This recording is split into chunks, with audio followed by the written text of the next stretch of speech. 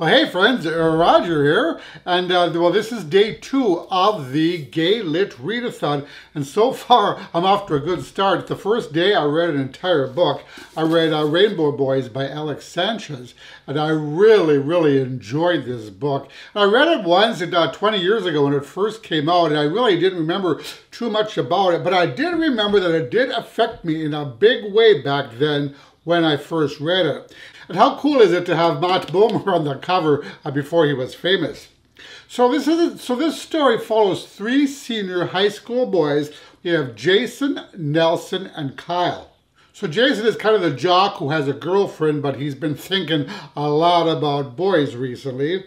Kyle is the nerd, very intelligent, who's on the swim team. And then Nelson is the only one of the boys who's out. And he's out and proud and, of course, being bullied at school. So I do have to say that we do have kind of the cliches here. We have the jock, the nerd, and the queen, I guess. For its time, I guess that's the way things were. You don't quite see that so much these days as people tend to step back from these cliches. But when I first started reading this book, I was afraid that it was going to turn out to be one huge love triangle because Kyle has a crush on Jason, Nelson has a crush on Kyle, and Jason has been thinking about Kyle more and more. So I thought this was going to turn into a stupid love triangle. And I say stupid because I just personally hate love triangles. And there was that aspect in the story a little bit, but for the most part, the story did focus on other things.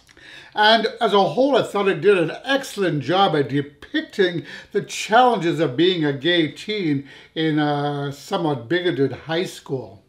And this book was written in 2001. I keep forgetting, but I think it was 2001. Yeah, copyright 2001. So it's a little bit dated, a tad dated, you know, telephone ringing in the living room and some outdated expressions, but I still feel that it's quite relevant today as it shows nicely what a lot of teens still have to go through. And the book delves into a lot of themes which could be relevant to teens, such as bullying, homophobia, alcoholic parents, first love, potential abuse, HIV and AIDS, and dating.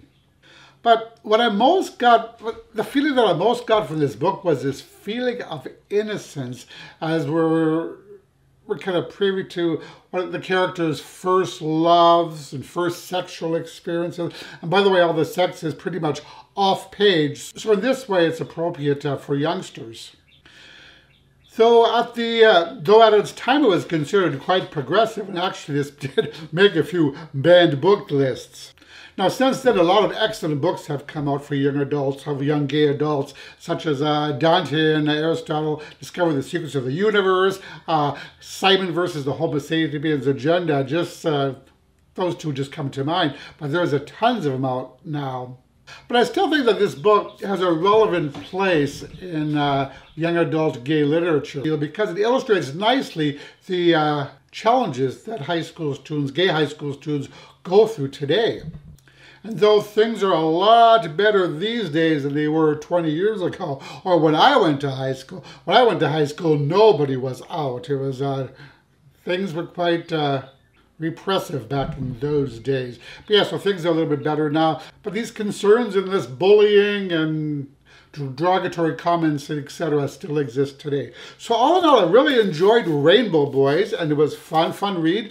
And I mentioned in my TBR video that I have the second and third books in the series as well. I don't know if I'll get to them this month, but I do plan on picking them up now that I read this one. And this is a really fast read. It's only like not much more than 200 pages. It's, what is it? At 230 pages. So yeah, really a fast read. So a book that I think I'm going to read next for this readathon is the double feature book, which is book 3 of the Russell Middle book series. So I'm going to read that one next, and I will check in later on. Bye. Well, hey friends, Roger here. I'm just checking in for the Queer Lit Readathon. And this is day 3 of the readathon, and I haven't read anything yet today. I'm still in the middle of my work day. But yesterday I started reading the second book for the readathon, which was the third book in the Russell Middlebrook series, which was a double feature. And the first book is entitled Attack of the Soul-Sucking Brain Zombies. And of course, the big question is, what in the hell is a brain zombie? And we still haven't learned what it is yet. But yeah, so this follows Russell Middlebrook, and stories again is told from his point of view. And him and his friends, Min, Gunner, and then Gunner's girlfriend, are all signed up to be extras in a zombie movie that's playing in town. And this is the name of the zombie movie, The Attack of the Soul-Sucking Brain Zombies. So what we've learned so far is that Russell has a new boyfriend named Otto who lives 800 miles away. So, and I think he met him at summer camp, so it's a major long-distance relationship. But there's a wrench in the works, is that Kevin, his ex, and whom we met in the first book, has made it quite clear that he wants Russell back. And Russell suspects that he even signed up to be an extra in the zombie movie just as a way of getting close to Russell and try to seduce him back. So now Russell is kind of torn. He feels that he's really in love with Otto, his long-distance boyfriend. So now he's torn. Should he stay with Otto and try to make the long-distance relationship work, or should he get back together with Kevin? So I imagine this is going to start playing out in the pages. And also there was let me just say that one of the characters ended up coming out to his parents accidentally, and things did not go very well. And that's all I'm at right now. So I will check in once I've read a little bit more. And I should be able to get to it tonight. So I mentioned I'm at day 3, so it's not doing too badly. I got 5 books total. So can I read 4 more books in 4 more days? We'll see. I shouldn't be too bad though, because I did deliberately choose thinner books. Although I don't know how long the group read book is, but the Heartstopper's graphic novel I should be able to get through easily in a day. And then the middle grade book, which was Totally Joe, should be able to get to, because that's really tiny, so I should be able to get through that. So yeah, so the big ones are going to be the Russell Middlebrook book and then the group read. But I will give it my darndest and we'll see how it goes. So I'll check it again later. Bye. Well, hey friends, just checking in with the Queer Lit Readathon. So I finished the double feature, which was actually 2 books in one, or I should say 2 parts in one. The first part was called The Attack of the Soul-Sucking Brain Zombies.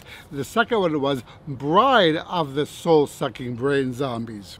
So I mentioned that there was some drama around Russell Middlebrook, who the story follows, and his ex-boyfriend who wants him back. And then I mentioned he also has a current boyfriend, Otto, who lives 800 miles away. So yes, Kevin is definitely trying to seduce Russell and get him back. But all is not as it seems with Kevin, and we learn some more of that later on where there's a huge confrontation. So yeah, I really enjoyed this first part a lot. Lots of boyfriend drama, relationship drama, plus the interesting aspect of all the kids starring in this zombie movie taking place at a local high school. Or is it an abandoned high school? I don't recall. But it's a lot of fun, and I really enjoyed the book. So then we move on to the second part, and this is actually told from Min's point of view, which is one of Russell's friends, who she's also bi. So what's interesting is that we get the story, the exact same story, from her perspective. So we get a little bit of her drama as well. There's a girl that she meets who's another girl who's starring in the zombie movie. And the girl brings with her some challenging aspects, I'll just say that. So Min has to decide whether or not to pursue a relationship with this person. Because as with anybody, there are pros and then there are cons. So she has to decide whether the pros outweigh the cons or vice versa. So, and we also get some of Russell's drama from Min's point of view. And what's interesting is that Min and Russell, they've each had a different perspective on it. They've each engaged with different conversations with different people. Then all this comes into play. So we learn a lot more about the situation between Russell, Kevin, and Otto from Min's point of view. So yes, this was really, really a fun book, and I enjoyed it. But then again, I enjoyed all of the Russell Middlebrook books, the Geography Club and Order of the Poison Oak. And I don't remember the name of the fourth one. It has something to, I know it has elephant in the title, that's all I know, but I definitely plan on reading that.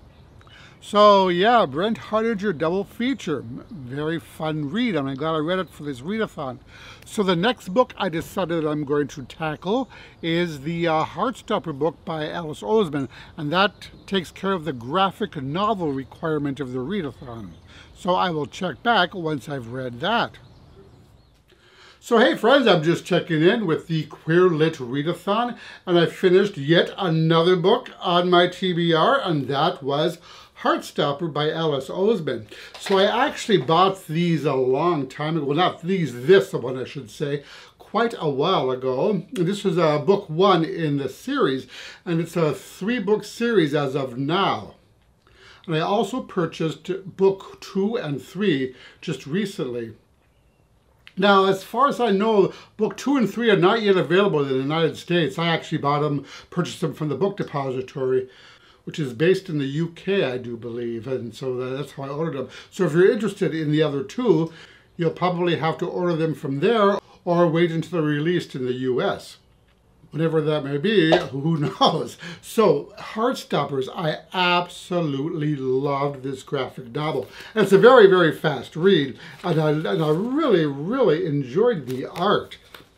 And I guess this is taken from a Tumblr comic that Alice Oseman maintained, and she took all the panels from there and then ended up printing it into a book.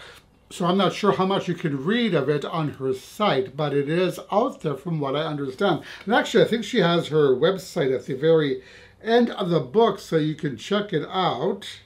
Yeah, so it was on Tumblr and Tapas, T-A-P-A-S. I'm not really sure what that is. I know it has an app, though. I've come across the name of the app. But yeah, so anyway, this was just a super, super sweet book about 2 boys at school who end up falling in love, I guess. So this story follows Nick, a boy who's in level 10 at school, and this takes place in the UK. So I'm not sure what the equivalent of the levels are compared to the United States high school levels. So he is in level 10, and he ends up sitting next to a boy who is in level 11 named Nick. So the 2 boys develop a friendship, and by the way, Charlie is gay and he's out at the school, where Nick is supposedly straight. So Charlie and Nick develop a really close friendship, and they find themselves pretty much spending all of their time together, and Charlie ends up falling in love with Nick, or he's developing very, very strong feelings for Nick.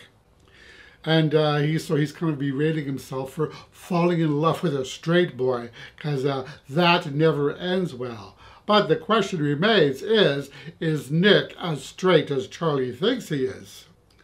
So that is the question. And I will say that this book ends on kind of a cliffhanger. So if I didn't already own the other 2 books, I might have been pissed. But so I'm just going to dive right into the second book to see how it turns out. But yeah, like I mentioned, a super, super sweet story about 2 boys who enter into this relationship. And you know, this is exactly the kind of book that I needed right now. Something light, fluffy, and sweet. And this book definitely met those criteria. So Heartstopper, yeah, you know, I really can't say too much more without giving anything away, because the fun of it is reading it. But it's a fast read and a sweet story. So that is Heartstopper. So the next book I think I'm going to dive into is the group read, which I can't remember what the name of it offhand. And you know, I haven't even purchased. Oh, I did purchase it the other day. That's right. I purchased it from Amazon Kindle ebook, because otherwise I wouldn't be able to get it in time for the readathon. So I'll be reading the group read next, and after that there's only one book remaining, and that is the middle grade book, Totally Joe. So I think I'm going to be able to read all of the books on my TBR for this readathon, so yay me. So, of course, I shouldn't count my chickens, right? So I will check in after I've delved into the next book. Okay, so I'm checking in for the readathon, and I just finished the group read, which is called This Is What It Feels Like by Rebecca Barrow. And though I really love the book, I am not crazy about the title. For some reason, I cannot remember that title for longer than 5 minutes. So I would definitely award this book as the least memorable title. But the story itself was fantastic. I really enjoyed it. And it follows 3 teen girls. We have Jules, Dia, and Hannah, and they used to be best friends, and they were actually in a band together. They formed their own band and were quite talented and rather successful. But then at some point their lives all fell apart. Dia became pregnant. Hannah delved deeper and deeper into alcoholism to the point where she hit rock bottom. And there was also another horrific event in the lives of one of the band members that pretty much devastated her for quite some time.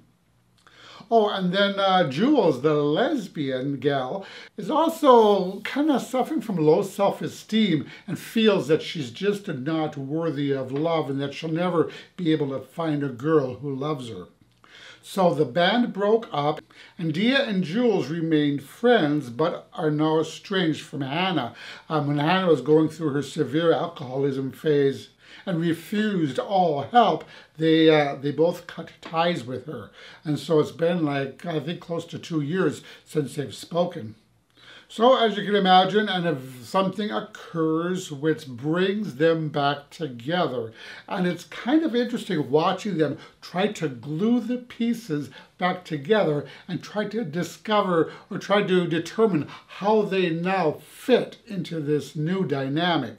This is basically a coming-of-age story that follows 3 teenage girls, and it's a story about friendship, music, family, love, maybe a tad of betrayal, and definitely some heartbreak thrown in.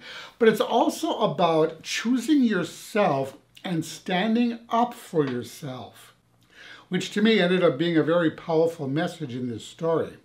Now, as for the characters, I liked all of them, and they were all so different, and I enjoyed reading their backstories and seeing how they got from the point in the past to where they are now in the future. The only thing that I found a little bit odd about the story, but there were some, and the story is told, it alternates between all of the different points of view. What I found odd was that there's a 4th point of view from one of the boyfriends of the girls. I should say one of the former boyfriends of the girls, which just kind of felt out of place, and I'm not really sure that I saw the purpose in this person's point of view. But it didn't drag down the story or anything. I just thought, it just struck me as kind of odd and just didn't seem to fit in with the rest of the points of view. But that being said, I did enjoy the story. I thought it was really, really well done. And there's also great representation in the book. The girls are themselves are African American. And yes, I do recall one of them referring to themselves as 3 black girls. So yeah, so they are African American. We also have LGBT representation. As I mentioned, Jules is a lesbian. Then also teen pregnancy. But yeah, a really, really good book. And also a very moving book, as it did bring me to tears a little bit toward the end of the book when it all came together. But yes, nicely done story, and I really enjoyed it. So I only have one more book remaining for this readathon. I think I have it here. I do. That was Totally Joe by James Howe, and this is the middle grade LGBTQ plus book, which I'm really looking forward to reading. So I'm going to try to, well, I actually finished the group read today. I give myself a couple-hour break, and then I'm probably going to delve into this one, given that tomorrow is the last day of the readathon, so I need to get to this. But it's only like 100, well, it's 100 and, almost 200 pages. But I'm thinking it's going to be a fast read. So that was, what was the name of the book? This is what it feels like. As I mentioned, I cannot remember the name of that title for some reason. But yeah, very good read, a good choice for the group read, I thought. So I'll check in with you once I finish Totally Joe. Well, I did it. I managed to read all of the books in the Queer Lit Readathon. And I finished my last book yesterday, which was Totally Joe, which is by James Howe. So this was such a fun book. And I think I mentioned that this is the first LGBTQ plus middle grade book that I've read. And this particular book is actually the second in a series, the Misfits series. But it can be read as a standalone. So it follows a group of friends, and each book is told from their particular point of view. And this book is told from the point of view of Joe Bunch, an optimistic, quirky 12-year-old boy who has been given the assignment to write his alpha biography, that is to say, his story from A to Z, which Joe writes in diary format. So things get kind of interesting once he gets to C, which stands for Colin Briggs, Joe's secret boyfriend. So through the course of the book, Joe works from A to Z, and in the process bears his soul to the pages. And we follow him throughout the year as he comes out to his parents, gets his first boyfriend, all the while navigating the somewhat tricky waters of middle school. And it's also during this time that he realizes that he's gay. He comes out on the pages and attempts to try to figure out what that means for him and for his life. So what we get to do then is to experience firsthand what life is like for an out 12-year-old boy and the issues and challenges that he faces, as well as the joys and delights that he experiences as well. It really helped that Joe is really a bubbly and vibrant individual, which really added an element of fun to the book. But what was really beautiful about this story was the unconditional support and love that his parents and friends provided him. It was also kind of heartwarming to see the positive change that Joe, his parents, and his friends and their parents were enabled to bring to the school, and how they were able to change the atmosphere of the school and to actually take responsibility. And so that was really refreshing to see. So yeah, I really enjoyed this book. It was so much fun. And you know what's funny is that I saw myself in these pages when I was 12 years old. And actually I was a lot like Joe, almost uncannily so. So in this way, the book was kind of nostalgic for me. And yes, I even had my first boyfriend at the age of 12.